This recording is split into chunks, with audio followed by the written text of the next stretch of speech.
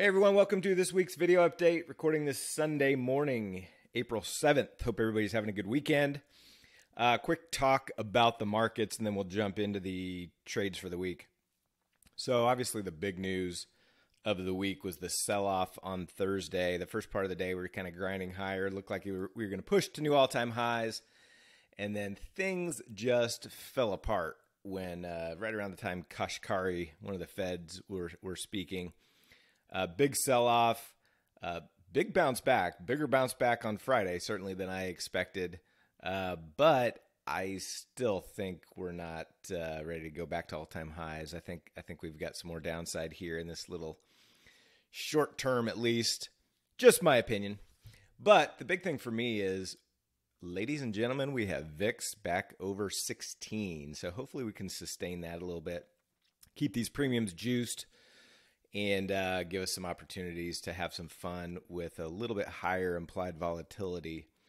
It's pretty much the same story in all the indices. The Russell, not as big of a bounce back on Friday. Gold continues to push new all-time highs.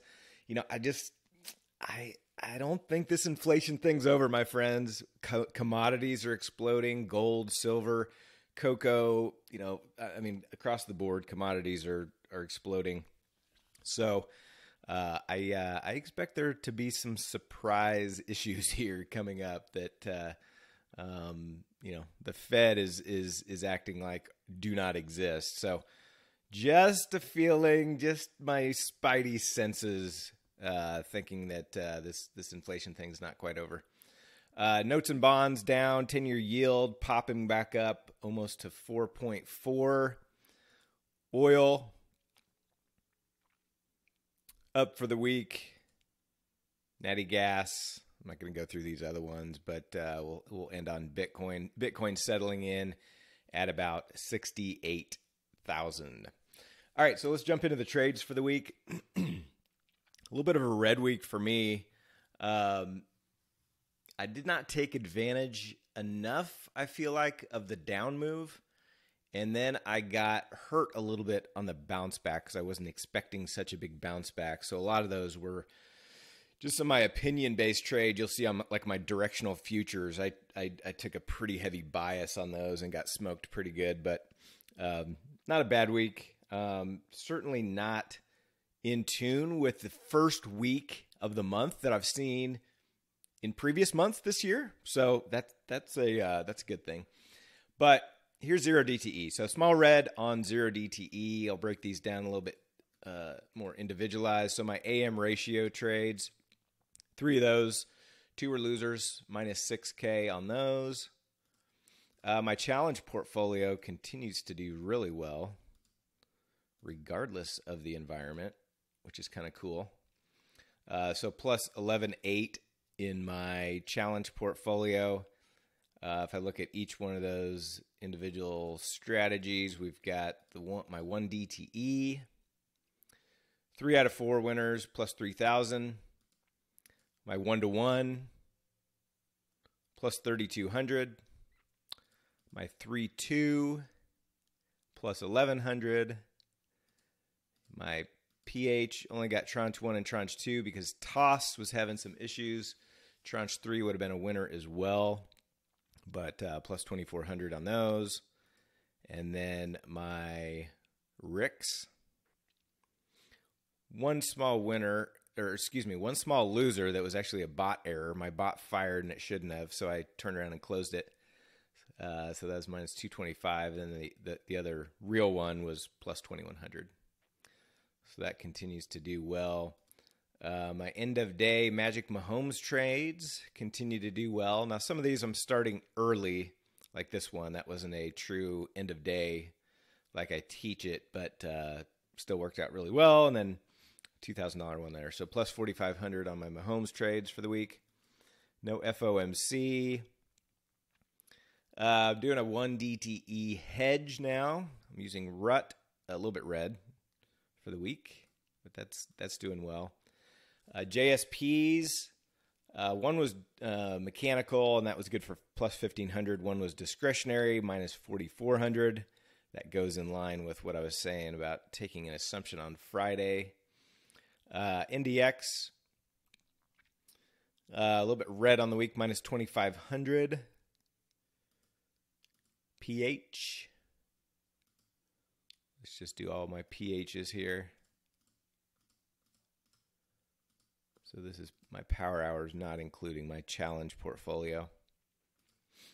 Minus 7,000.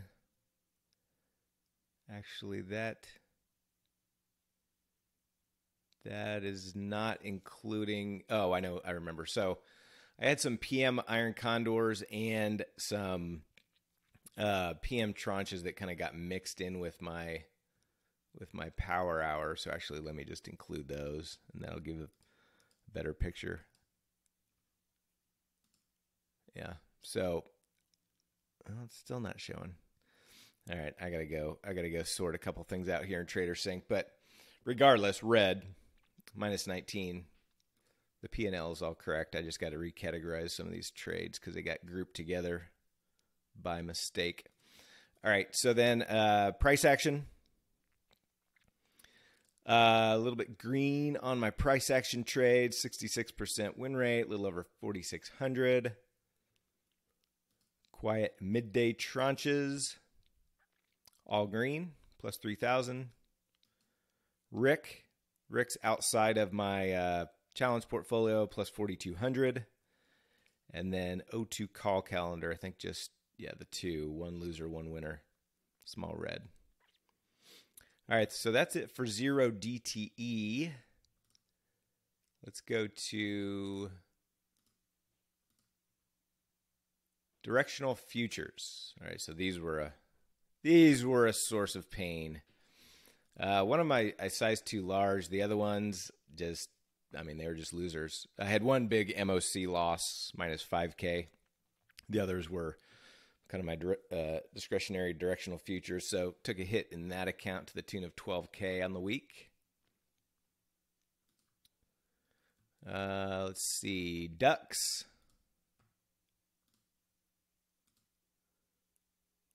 Yeah, no closing trades, just a couple of opens. Dynamic butterflies.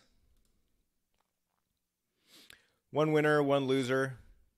I actually closed this one thinking it was up. Their Toss is having some issues with their P&L display, so I was in a hurry and I didn't have time to actually figure it out, and I thought I was closing that for a winner. Ended up being a $130 loser, but net on those two, small green. And then dynamic calendars.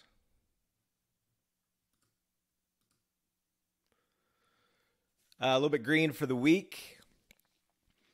Had a BNB 1-2 small loser, just all kind of small losers, small winners. Nothing even over $1,000 on those. I do have some good size on that I put on Friday heading into next week, so hopefully those do well.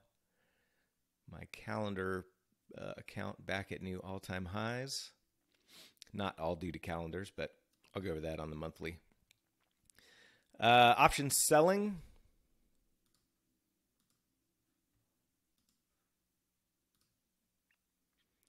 On the option selling, yeah, no closing trades there.